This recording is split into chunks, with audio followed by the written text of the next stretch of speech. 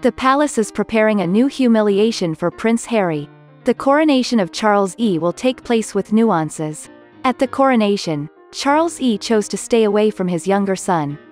Prince Harry is waiting for a new test in Westminster Abbey, which he himself does not suspect yet.